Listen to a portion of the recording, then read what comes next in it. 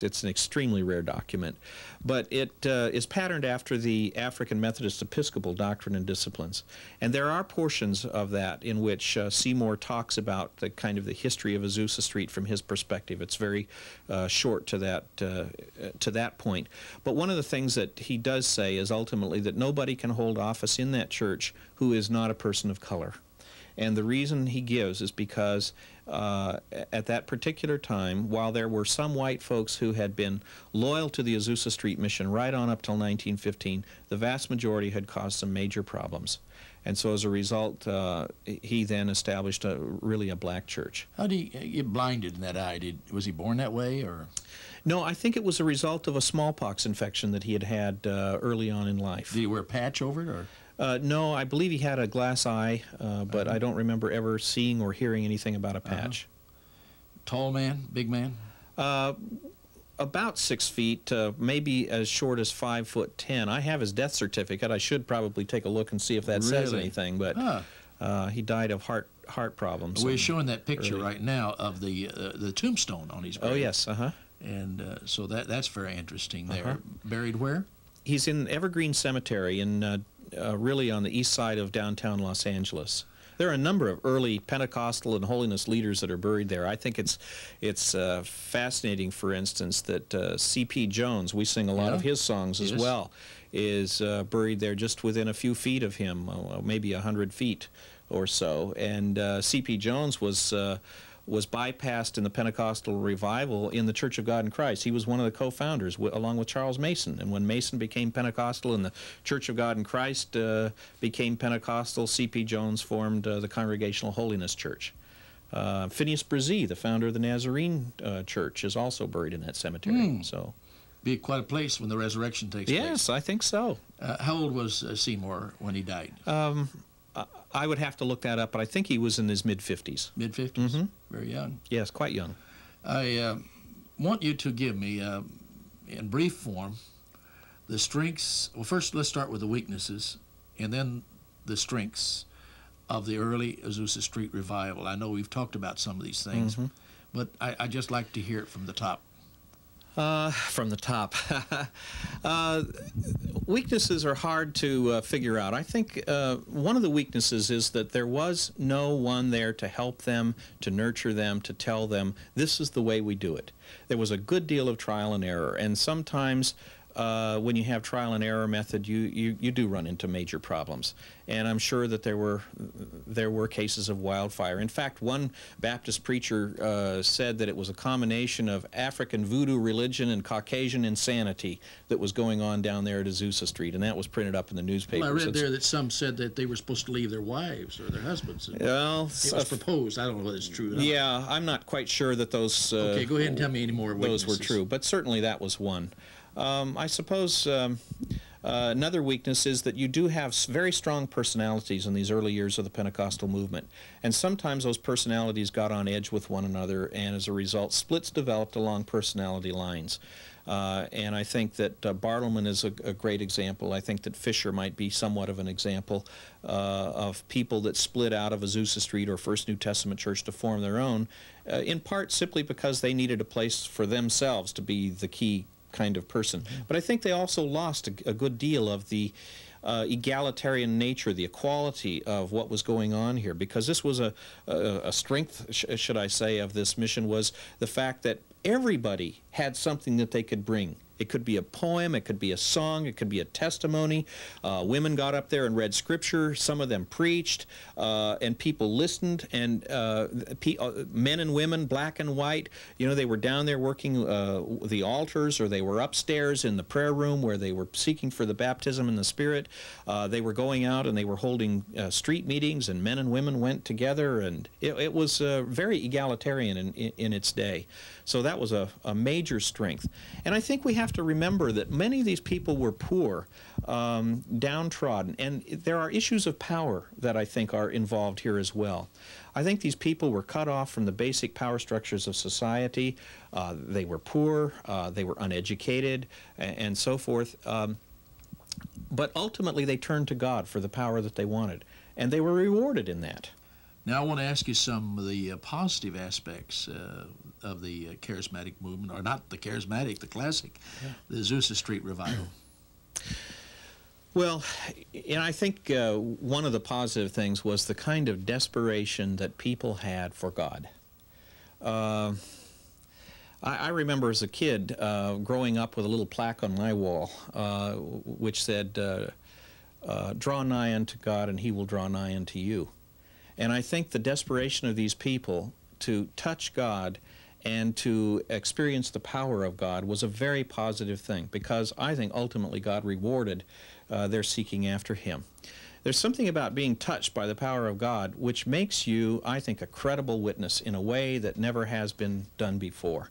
When you've been touched to the depth of some of these people, that meant that you could go just about anywhere. And so there was this expectancy that when they had been touched, they would be witnesses indeed throughout the world.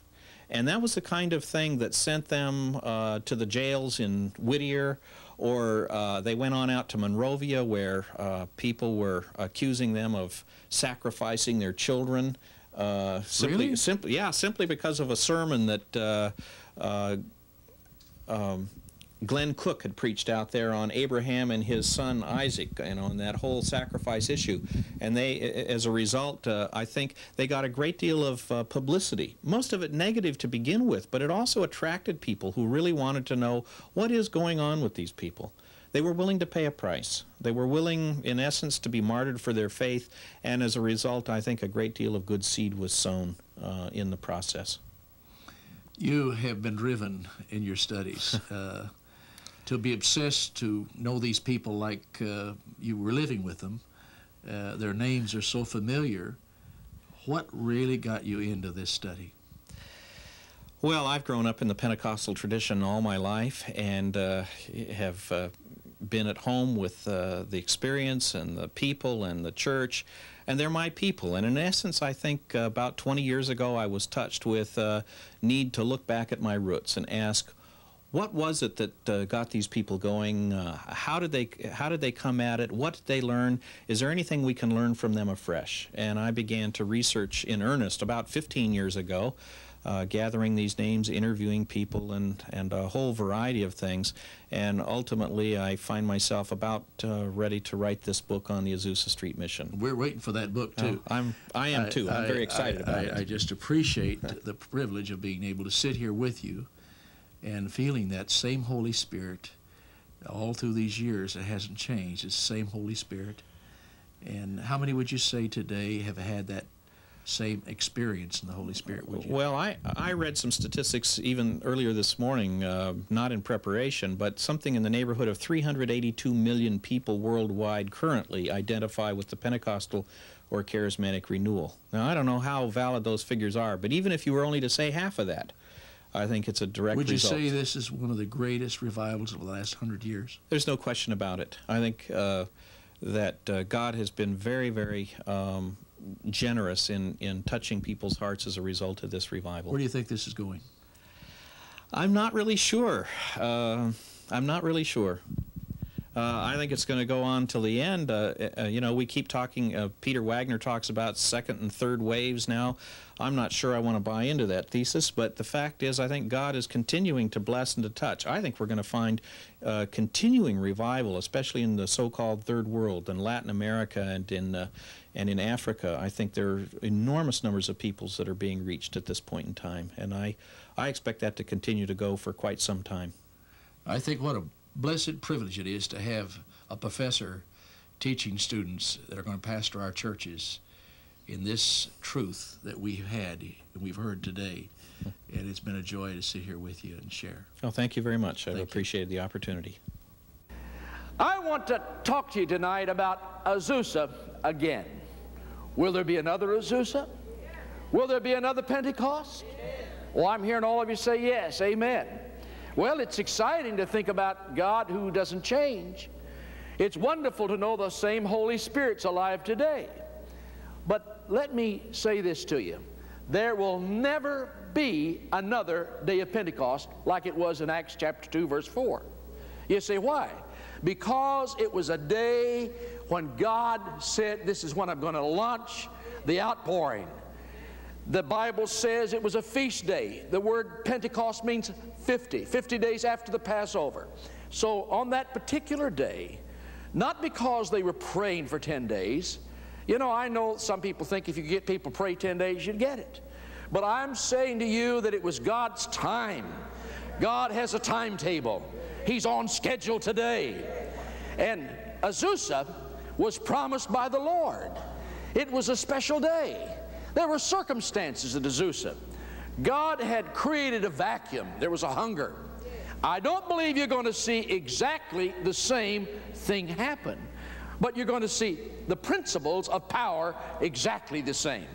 So I want to talk to you a moment tonight about the principles of power, of how it happened at Azusa Street, because God is doing the very same thing again. Well, you know how very simple it was on the day of Pentecost? In Acts chapter 2, and you probably ought to take your Bibles and turn to the 2nd chapter of Acts. It was a very, very simple setting.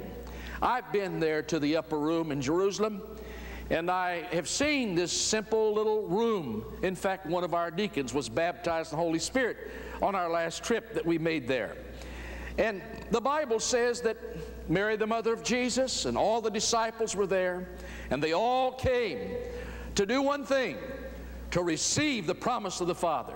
You see, in the 24th chapter of Luke, verse 49, Jesus said these words, "Go ye out into the city of Jerusalem and tarry until ye be endued with power from on high." He led them out as far as to Bethany, lifted up his hands and blessed them. He was parted from them, and they returned to Jerusalem with great joy, and were continually in the temple praising and blessing God. Amen. Now that's the way the Gospel of Luke ends. Well, it picks up almost the same in Acts chapter 1, verse 8. Now watch it very carefully. You see, Jesus had some very important words he was going to give to his disciples. The most important words that a person would give are his parting words. If you were going to leave on a trip, and you said to your loved one, "Well, I'm going to be going," don't you think those last words would be important? You know, the last words of John Wesley are, "The best of all, God is with us." George Washington, the father of American democracy, said, "It is well." Well, Jesus left his last words, and his last words were these: "Go and tarry in the city of Jerusalem until you be endued with power from on high." He has told us to do this. They went to the upper room. They went to Jerusalem, and the promise of the Father was fulfilled. Look at it.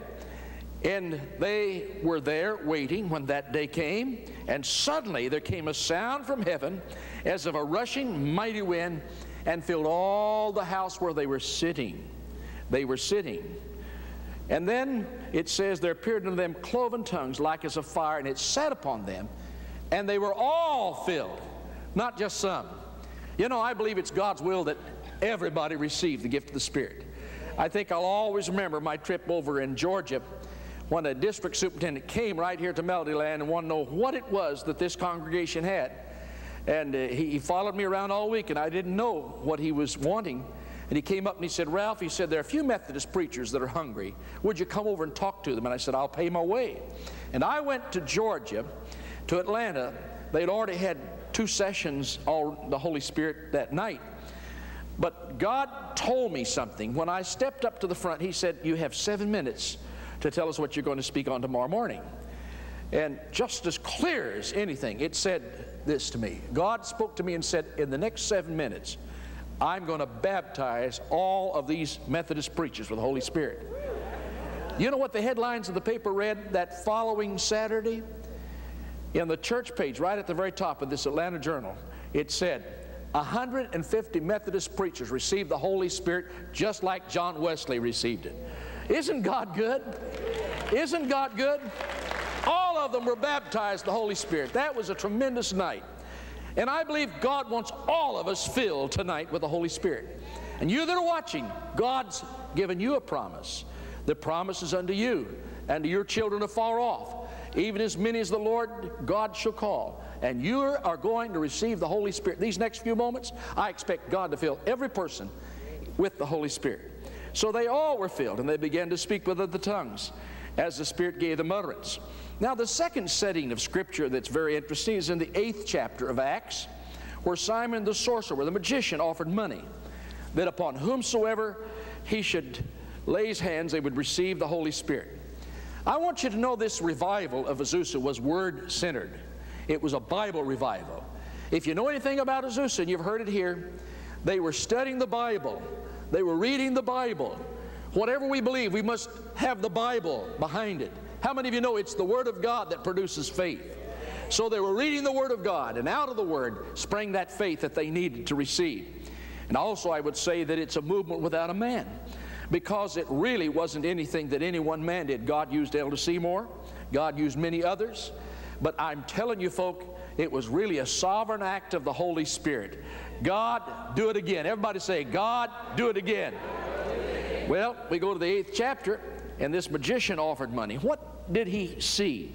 He really saw something that convinced him of the reality of the Holy Spirit. 8th chapter of Acts here, you'll read that when when Saul was converted and he had this wonderful experience, he had a dynamic experience, but the Word of God says in the 14th verse, or 16th verse, for as yet the Holy Spirit had fallen upon none of them.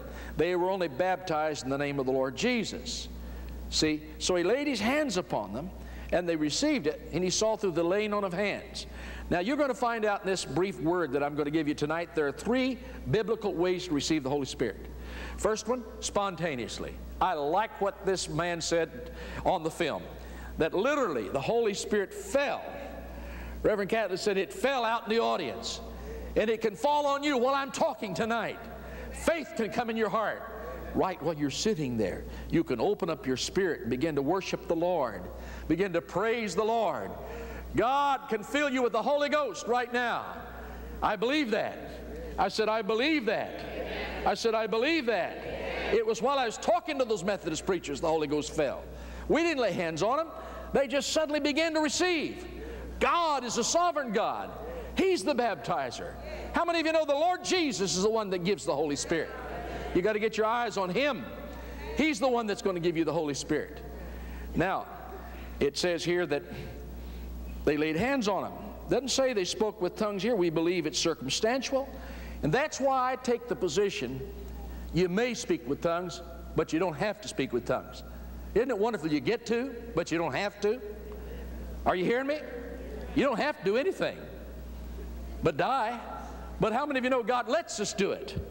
It's the privilege of prayer. See, I don't believe you put it on the coercive level and say you must do this or you must do that, because I found out a lot of times people receive the Holy Spirit after I pray for them, and they may not have some of these evidences or some of these outpourings until later, and I don't worry about that. I think the thing we need to do is please God, worship God. But we've had them to receive, and maybe a week later they'd be driving out here on the freeway and just thinking about how good God is, and suddenly, and I advise you to keep your eyes open when you do this, but while they have their eyes open, they're just praising the Lord. The worship begins to well up in their spirit, and they begin to pray or sing in a language they don't know anything about. Because 1 Corinthians chapter 14, verse 14, 15, Paul says, what is it? There are 2 ways to pray. See, I want to make something very clear to you.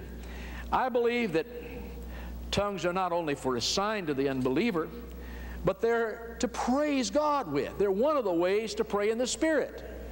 And isn't it wonderful to pray in the Spirit? Romans 8 says we don't know what to pray for as we ought, but the Spirit Himself maketh intercession for us with groaning which cannot be uttered. And so we worship the Lord. We praise the Lord from our spirit, and God receives that praise. So here in this wonderful, beautiful chapter, Simon offered money, but he couldn't get the Holy Spirit or get that power to pray with people that way.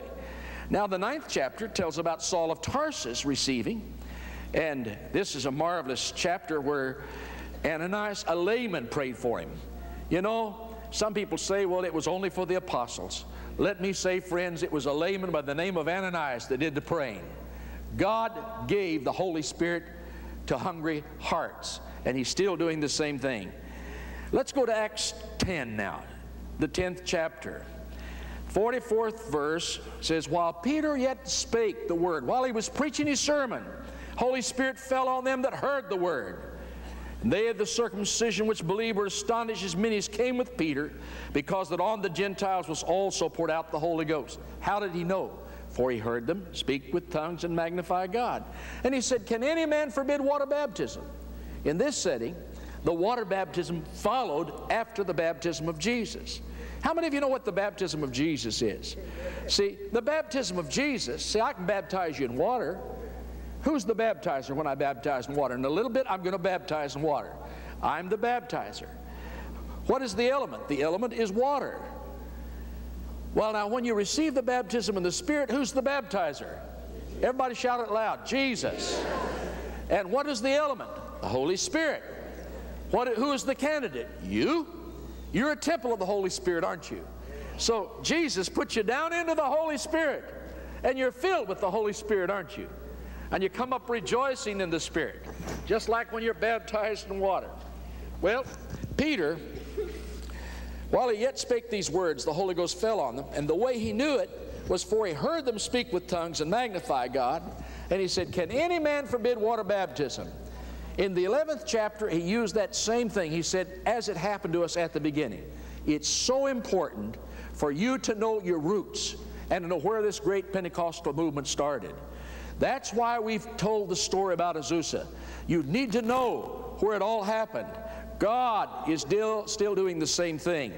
And I suppose in this age when we've seen so many people of every denomination, there's not a single church of any denomination in Orange County that hasn't been affected by the Holy Spirit movement.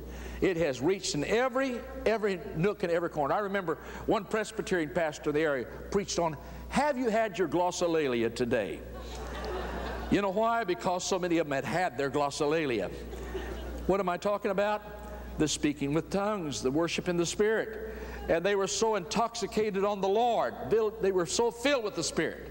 How many of you believe the Holy Spirit can fall on us today? Acts 10:4, for he said while he was preaching, the Holy Spirit fell. Now let's go to the last verse, Acts chapter 19.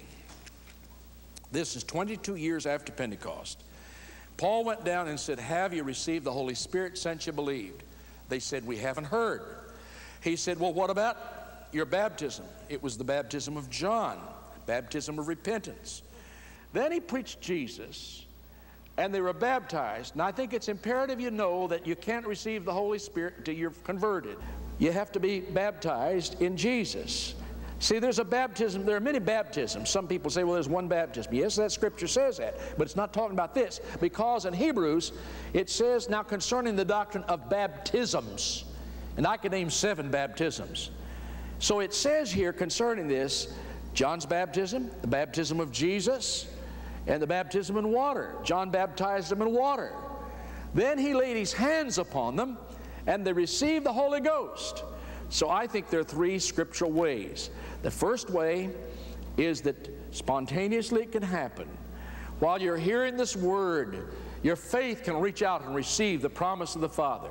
Secondly, hands can be laid upon you.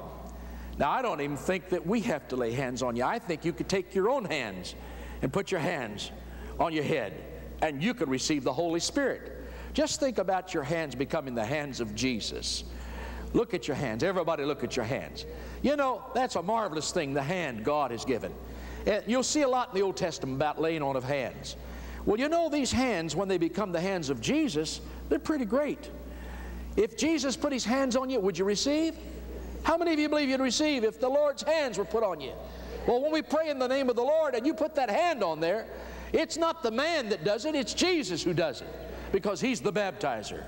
And when you have hands laid upon you, 3 out of the 5 places hands were laid on them, and they received the gift of the Holy Spirit. How did they know it? Because they spoke with tongues and prophesied. See, I think there are 2 things happened there. A lot of people emphasize only the speaking in tongues, but I believe one of the other evidences is prophesying, or joy, their power to witness, do the works of Jesus. The Holy Spirit is a person, And you're going to develop a relationship, a friendship with this person, the Holy Spirit. He's coming through to fill you with power and glory. So God wants the Holy Spirit to come. You see, I see this thing happening in Catholic churches, in Catholic parishes, and I see it happening in Baptist churches. You heard it right here where a Baptist preacher was preaching this. It's happening in every denomination. Why? Because God said, I'm going to pour out my Spirit upon all flesh. Praise the Lord. Anybody else? Come on. Come on. You say, oh, I don't want to do that. Sure you do. You're hungry. Look at them running. Oh, you're anxious. Before you call, I will answer, God said. There, she's receiving it already. Oh, hallelujah. Before you call, I will fill you. Receive the power of God. Before you call, God says, I'll do it. Receive the promise of the Father in the name of Jesus. Praise God. In the name of the Lord. Put them single file over here. In the name of Jesus, brother. In the name of Jesus, the power of God's on you. Lady, the power of God's on you right now. In the name of the Lord, when I touch you, the power of God will hit you. Receive now in the name of the Lord. Sir, in the name of Jesus, receive. Receive now. Go on, open your mouth. Begin to pray in it. Active your will. Let it come way down here. Come on, open your mouth. No language you know. In the name of Jesus, receive the promise of the Father. Pray aloud. I can't hear you. Now you're beginning to receive. Come on. That's right. Go on. Enter in, sister. In the name of Jesus, let it come deep out of your spirit. Deep out of your spirit. When I put my hand upon you, expect to be filled with the Holy Ghost. Now, in the name of Jesus. Now, in the name of Jesus. Receive it. Hallelujah. Receive the promise of the Father. Receive the promise of the Father. Receive the promise of the Father. Go on. In the name of Jesus. Yeah, that's right. Yes, that's beautiful. That's beautiful. Everybody say, praise the Lord. Worship the Lord. Hallelujah. Lift your hands and praise Him. Hallelujah.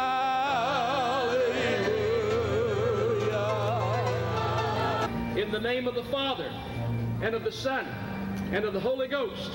Amen. Receive it now. Great. No one will do it. Begin to speak it. Go on, speak it up. That's it.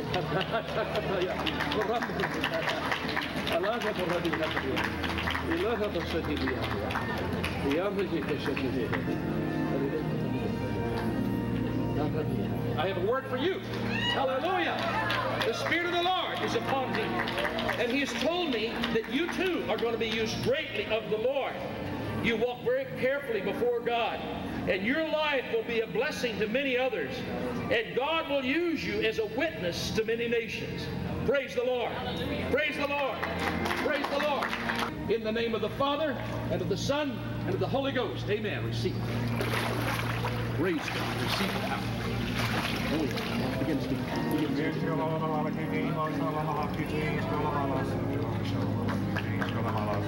Oh, hallelujah. Hallelujah. Praise the Lord.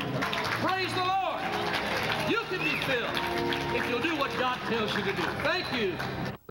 Something we're entertaining. I'll tell you right now, they've never had anything like this in Melody Land before. I'll tell you that. You are viewing the live, uncut, full service of the late Catherine Kuhlman, taped at Melodyland in 1969.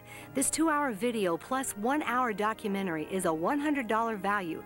But if you order today, we'll include an additional $40 gift of 6 hours of audio tape by Miss Kuhlman. Send your $100 check today.